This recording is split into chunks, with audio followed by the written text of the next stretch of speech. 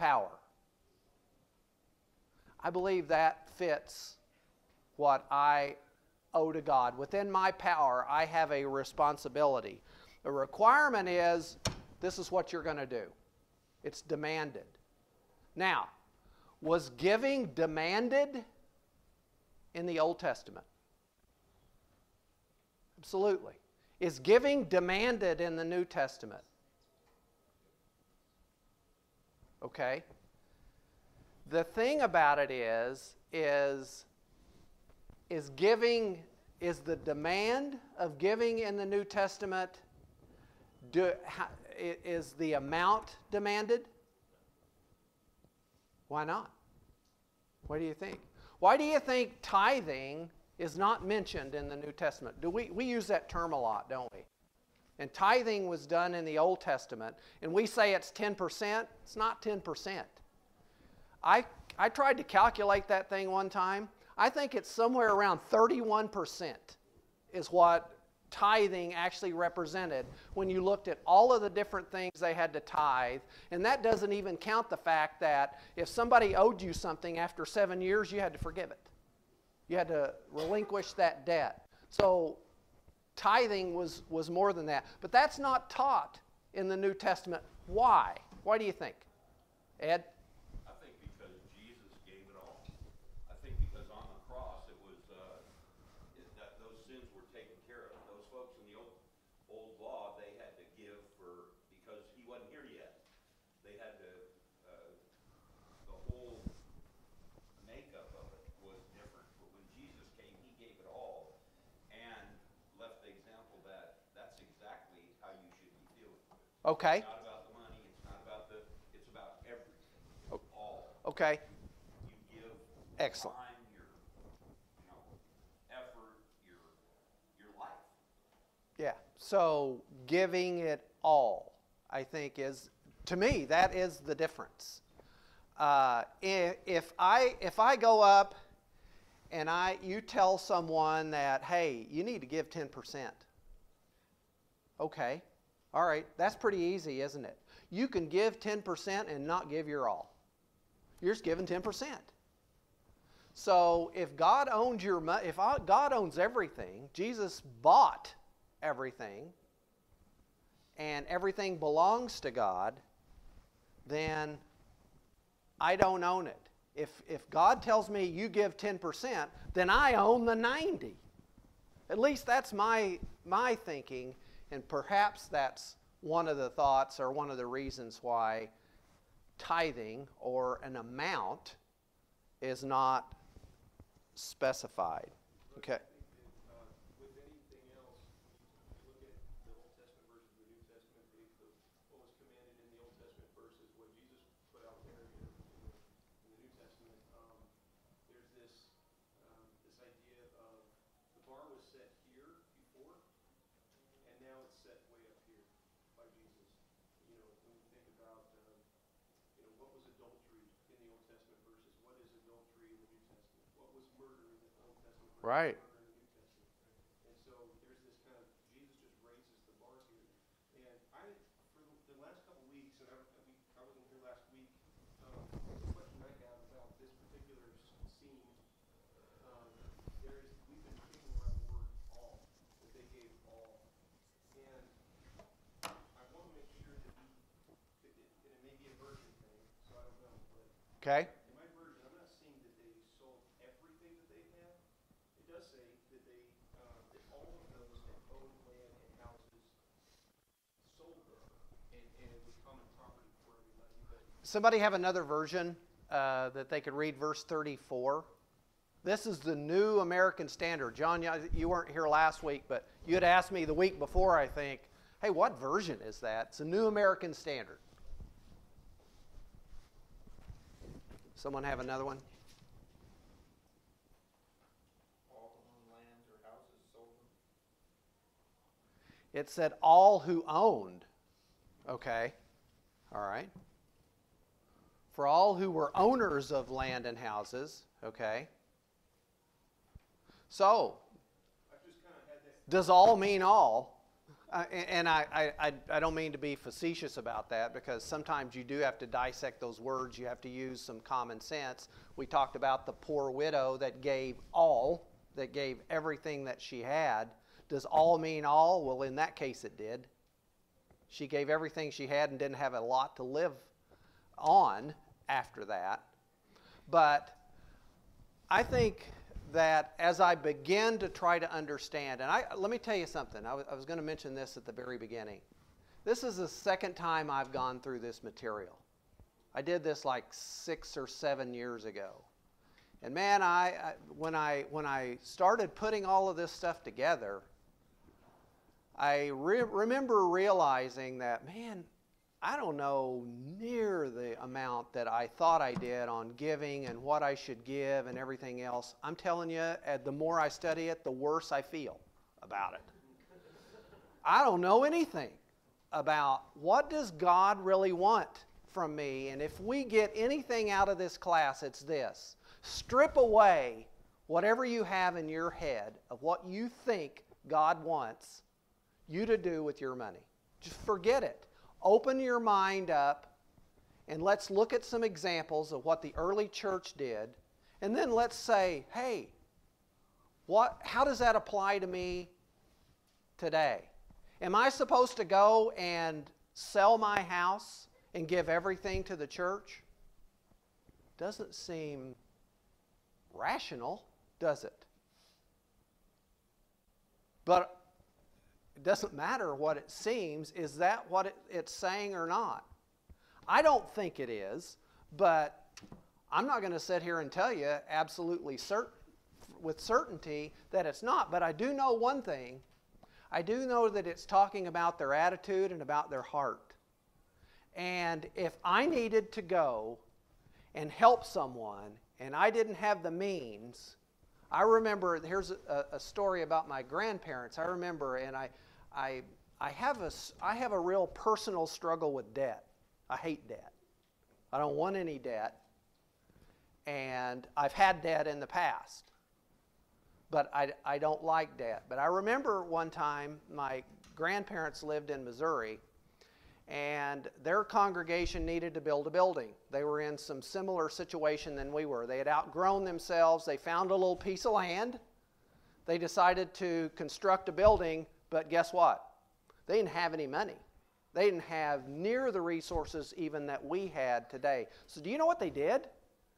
They all pooled together and they looked at some equity that they may have in their homes, and they remortgaged their houses and went and built a church building.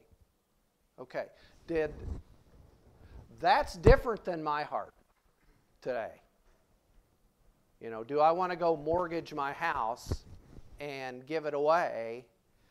Would I do that if called upon? These people were called upon to go sell their land and sell their houses for a need. And they were willing to do it. How that applies to me, I've got to work and try to figure that out throughout my lifetime to try to be pleasing to God. But it's here for a reason. So we're gonna come back to this over the quarter. And so we've been talking about why is money so important. Now we're going to talk about materialism. And are we going to answer all of these questions? Absolutely not. We're not. All I want you to do is to try to strip away what you've been thinking about money and finances. And I have walked into this building feeling good about what I'm doing with my money. And I'm not sure I should have. So before we go any further, let's have a prayer. Father, thank you so much for your word and for the power that it has to mold us and to change us. And Father, no matter where we are in our life, we can continue to learn, we can continue to grow. Help us to have that spirit. We know that we have looked in Acts chapter 2 and seen some massive changes within the hearts of your people. And Father, we want to draw that here today and apply that to our lives. We want to see changes. We want to change, Father, not to show others that we've changed, but to show you that we've changed and that we're striving, Father, to follow you and follow your word. Just help us to do that in this study, and just help us to think about our own lives and not think about one another, but just internalize the things that we talk about so that we'll be better servants for you, we'll be more generous for you, Father, and we'll just continue to grow and be a better example for you. We pray in Jesus' name. Amen. Okay, so let me tell you where I'm at in this study. I'm starting to get a little uncomfortable about it. I'm starting to feel like, man, I'd rather just not deal with this right now. I've been kind of content on what I've been doing up to this point. But, you know, any of us who know Christ and who have His Spirit within us, are we ever really content? I know that the Bible talks about worry. We're not to worry. We're not to fret. We're not to be anxious. Be anxious for nothing. I don't know how to do that, but I'm working toward that. But I'm not sure I'm content with my life, but that doesn't mean that I can't have joy and I can't have happiness. But I can't be content because I don't feel like that I have fully grasped Christ's teaching. I heard a preacher say one time that we have all truth right here, every bit of it, everything we need to life and to godliness. We have all truth, but we don't know it. We don't know all truth. And I guess the fear, the anxiety, all the things that I shouldn't be doing, I guess the fear of dealing with what God expects me to do with my money is exceeded only by the fear of me not doing it, if that makes sense. I don't want to stand before God at the end of my life claiming to be a disciple without truly coming to grips with my life, with my money, with my possessions, with my attitudes. So I know I can't plead ignorance, especially, I've said this before, that the Bible has more verses devoted to money than to faith and prayer combined, so I know it's important, has to be important. Somewhere around 2,350 passages about money in the Scriptures. So I guess I'm not trying to be critical to you because I'm always just critical to me, so I'm just sharing with you some things that I've thought about. But I want to approach this now in a different way, not a critical way, not, oh man, I don't think I can do this. Oh, I don't believe I've been doing this stuff in the past. I want to approach it with an exciting opportunity to grow, an exciting opportunity to improve how I manage my money and my possessions as we move forward. So, if we understand a proper relationship to money, first of all, we've got to define money. Money's more than dollars and cents, coins and paper. It's just a tool that simplifies trade. That's all money is. You know, God, back in Deuteronomy chapter 14, God encouraged the Israelites to take advantage of the convenience of money. They had all these crops and all these different things, and He told them that since their place of worship was so far away, convert it into money, and then when you get back, convert it back. That's Deuteronomy 14, 24 through 26. Money allows us flexibility. Flexibility to exchange goods. You know, if you had to just barter all the time, you'd get a bunch of stuff you didn't want. Money wipes that out. Money allows you to go buy something or sell something and then take the proceeds and get what you want. So, since it has no inherent value. Only ascribed value. Money is not wealth. It just symbolizes wealth. You can't eat money. You can't plow a field. You can't grow money. Money is nothing more than a pledge of assets, a means of payment, a medium of exchange. That's all money is. It's morally neutral. You know, people say so many times, money is the root of all evil. That's not what the Bible says. The Bible says the love of money. Money itself is morally neutral. And money has social and economic benefit. It can be used to help people for the betterment of a group of people. Christian compassion can accomplish great things through the giving of our money to help eliminate suffering. Money can be used to feed, to clothe, to provide shelter.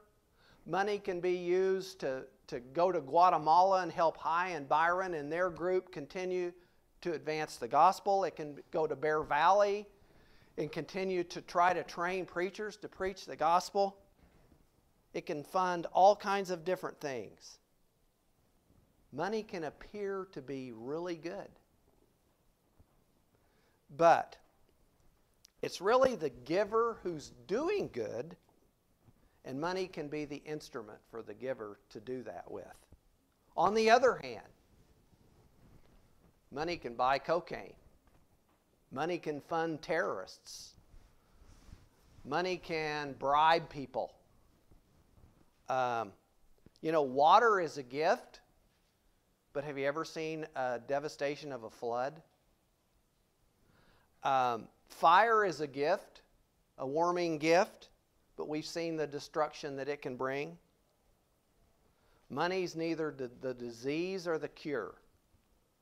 It is what it is. It's neutral. We either use it well or we use it poorly. Either way, how we use our money is absolutely critical to our spiritual lives. Luke 16 and verse 9 says, "And I say to you, make friends for yourself by means of the wealth of the unrighteous, so that when it fails, they will receive you into eternal dwellings." Any idea what that means? I'm going to read it out of the New Living Translation, see if it makes any more sense. Here's the lesson. Verse 9 says, "Use your worldly resources to benefit others and to make friends. Then when your possessions are gone, they will welcome you to an eternal home."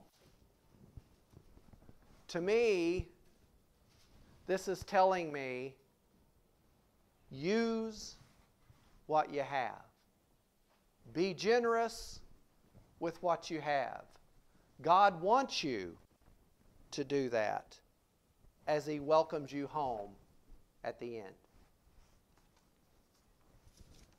So, to make friends for yourself by means of the wealth of unrighteousness, Jesus is transferring the principle illustrated by the story of the unjust steward here.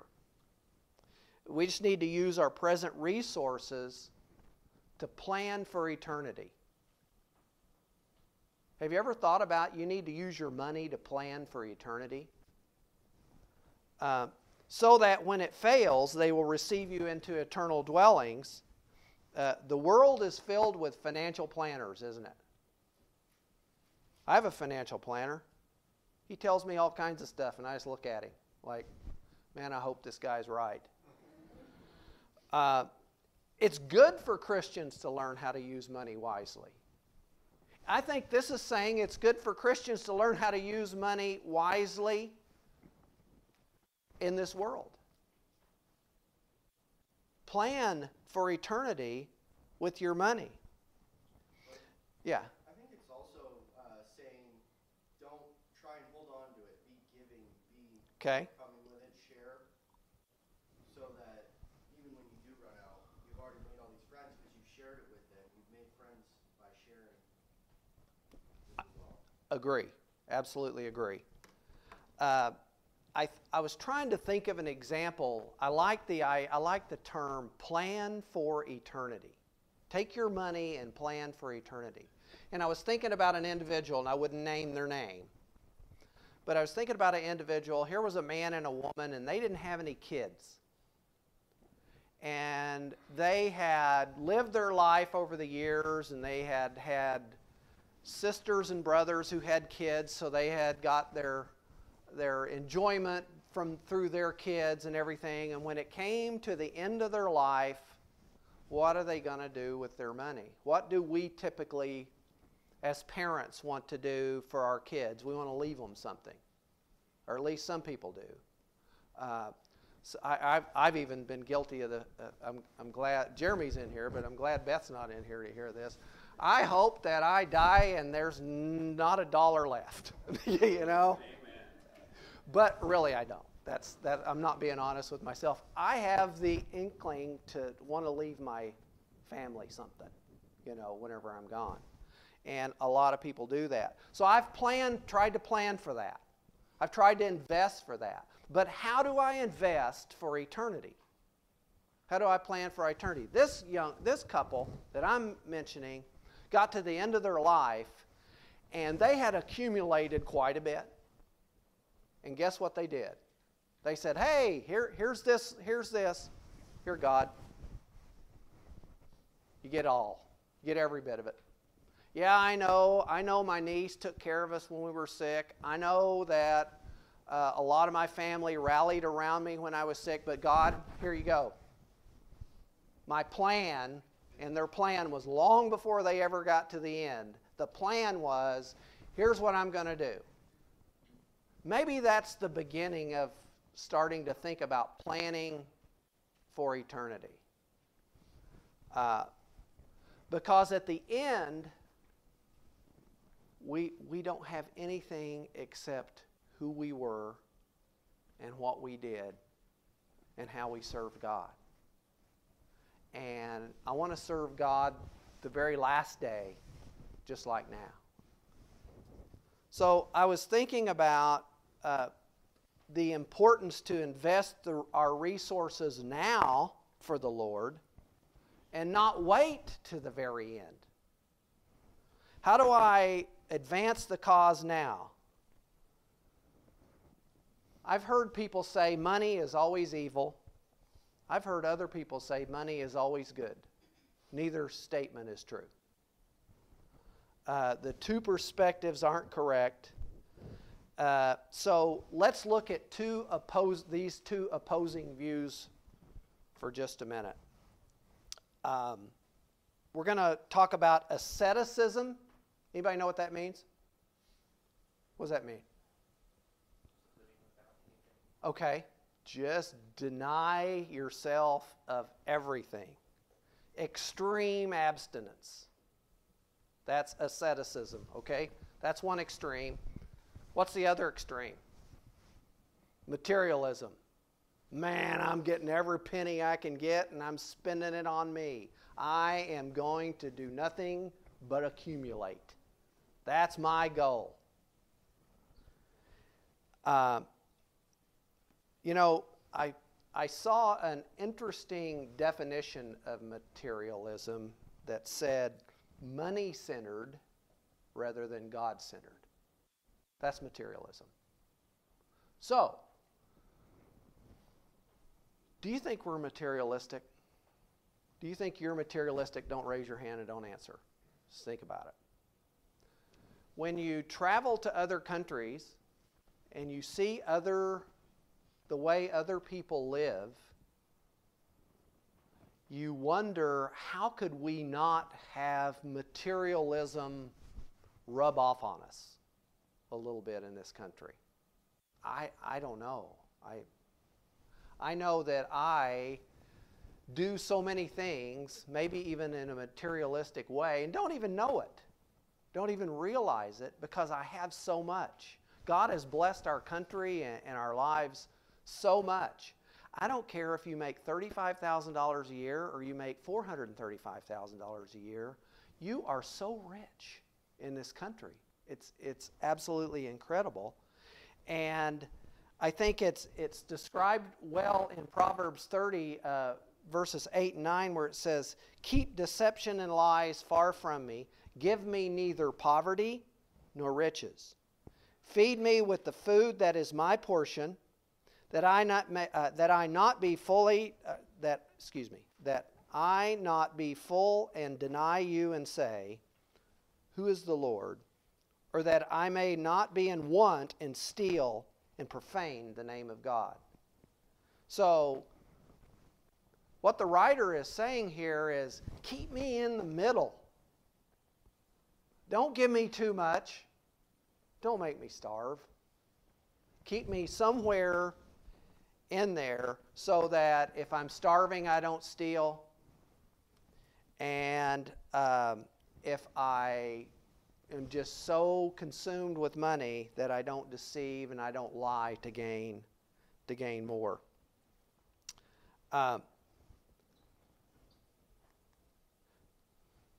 Next, in Luke chapter 7, kind of a long reading here, but let me kind of get through this, and then we'll probably end up spending the majority of the rest of the time talking about it. But Luke chapter 7, starting in verse 36, it says, "Now one of the Pharisees was requesting him to dine with him, and he entered the Pharisee's house and reclined at the table." It's talking about Jesus. "And there was a woman in the city who was a sinner, and when she learned that he was reclining at the table in the Pharisee's house, she brought an alabaster vial of perfume.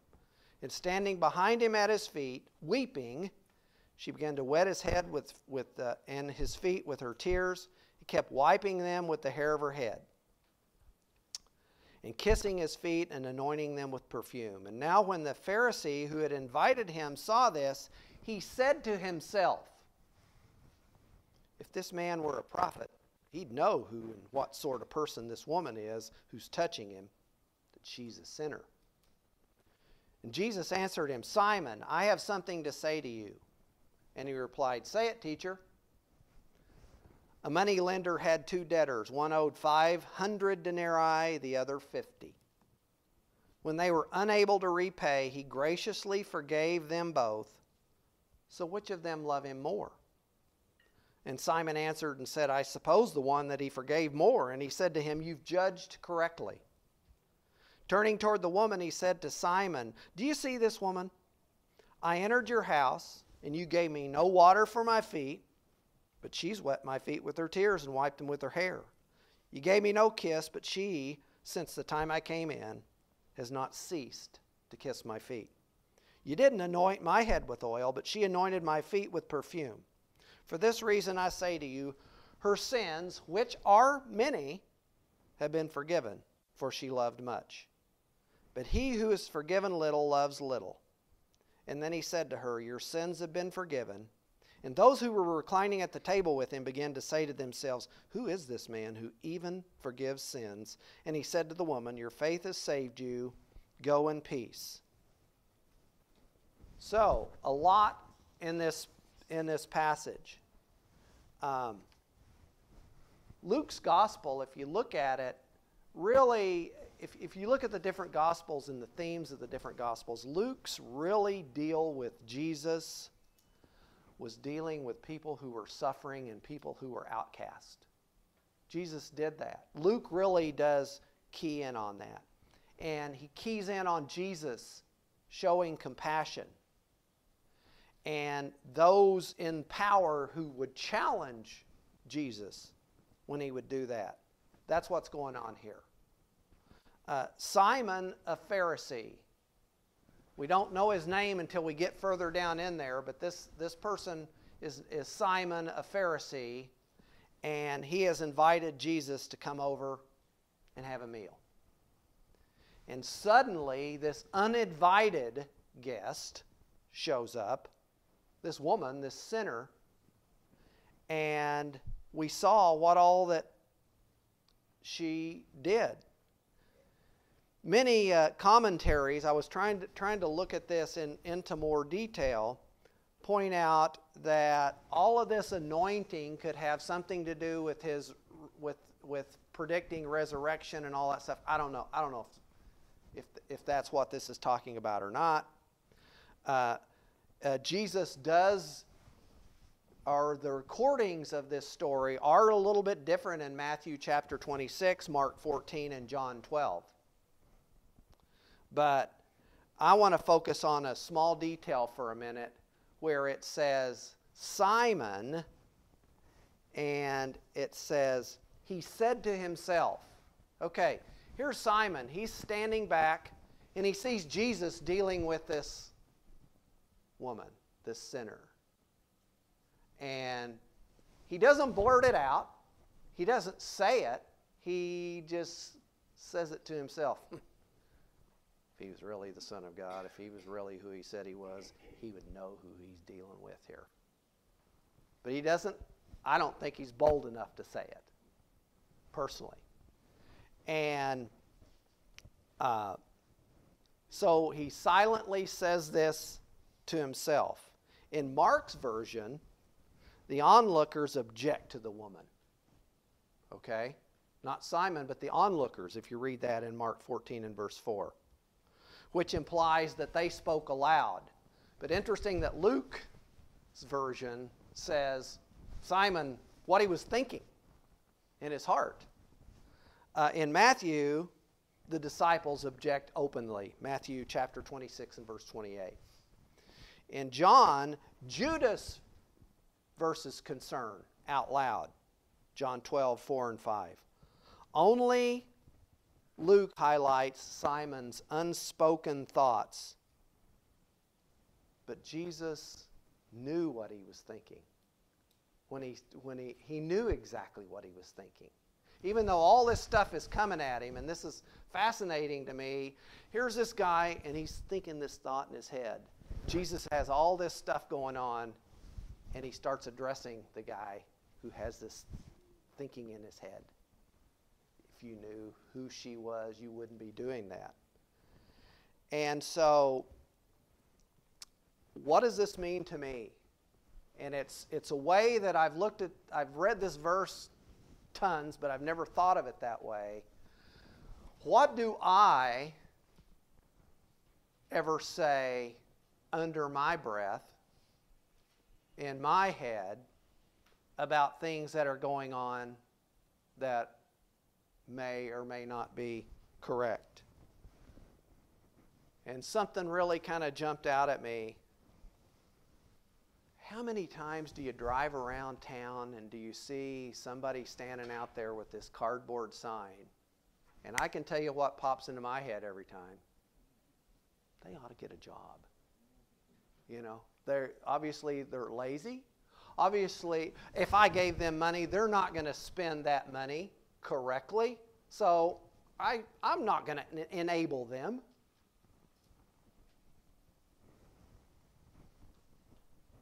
Is that right? Is that correct?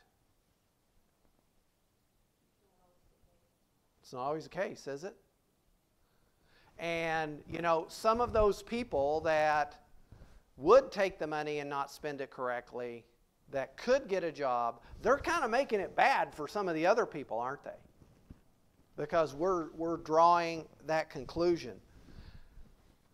I can just tell you that I don't see any difference in what I just said about what I think sometimes when I see those people than what Simon thought when Jesus was helping this lady.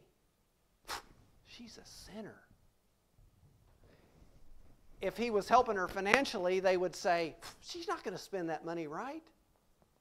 She's not going to take care of it. So, what do we say subtly to ourselves? And how do we think about that and change that? I'm not going to...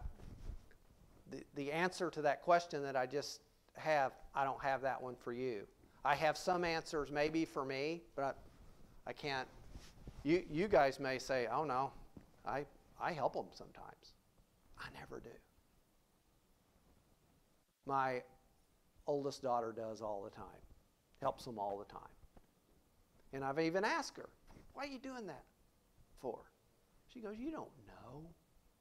You don't know if they Which side of generosity do you want to end up on at the end of your life? Do you want to end up saying, I didn't give it to them because I knew they weren't going to use it right, or I gave it to them, they didn't use it right, but I was just trying to do the right thing?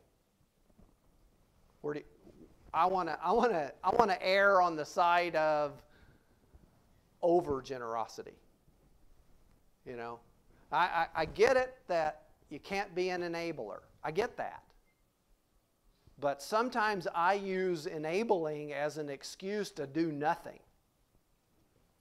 And I think that's a lesson, or at least a lesson that I'm going to take away from this particular passage that maybe I didn't before. Let's look at 1 Timothy chapter 4. Paul's speaking about people who have given over to deceiving spirits. And in verse 3, he talks about men who forbid marriage and advocate abstaining from foods which God has created to be gratefully shared by those who believe and know the truth. For everything created by God is good, and nothing is to be rejected if it's received with gratitude, for it is sanctified by the means of the Word of God and prayer. So this is kind of dealing with asceticism.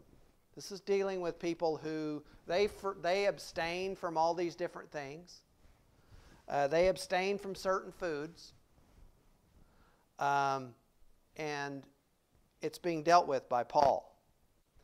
So what are some of the keys that I can look at, or I can learn from, I should say, to use my gifts more wisely? And I look at verse 4. Everything created by God is good, and nothing is to be rejected if it is received with gratitude. So, the gratefulness that I should have versus trying to twist that thing around and say, oh, I'm just going to deny myself of everything. I think Paul is dealing with that here. Also in 1 Timothy 6 and verse 17, it says, instruct those who are rich in this present world not to be conceited, or to fix their hope on the uncertainty of riches, but on God, who richly supplies us with all things to enjoy. So this, to me, is a good passage to try to balance asceticism and materialism. One, don't be conceited. Don't fix your hope on uncertainty and riches. Fix your hope on God, who richly supplies all things to enjoy. You know, the enjoyment part is sometimes what leads us to materialism, but God expects us to have enjoyment. Just don't fix your hope on riches. Also in Luke 12, we're going to look at this. We'll only have time to look at this as a snippet, and then we're going to go ahead and read Luke 12, 13 through 21. We'll pick up there next week. But Luke 12 and verse 15 says, then he said to them, beware and be on your guard against every form of greed, for not even when one has an abundance does his life consist of his possessions. If asceticism isn't the answer, abstain from everything. What about the opposite, materialism? Jesus warns. He said, beware. Be on your guard against every form of greed. For not even when one has an abundance does his life consist of that stuff. The world measures us by our stuff. But Jesus says that's not how you're measured. it's a warning. It relates to my choices and my priorities as far as how I'm to be on my guard. When I make priorities and choices with my money, I need to be on guard that I'm not being greedy, that I'm being generous. And just because I have an abundance, if I do, then I'm to be generous with that abundance. So we're going to pick up at Luke chapter 12. We're going to pick up right there. And we're going to read 13 through 21. And then we'll talk about that next week. Any questions or comments before we wrap this thing up? Ed? I think that your responsibility goes the other way too. Don't just give it all away. You say those people on the street. If you take time to get to know them, if you take time to stop, if you take time to understand the situation, there's an obligation that you have. It's not just about going out there and giving it all away.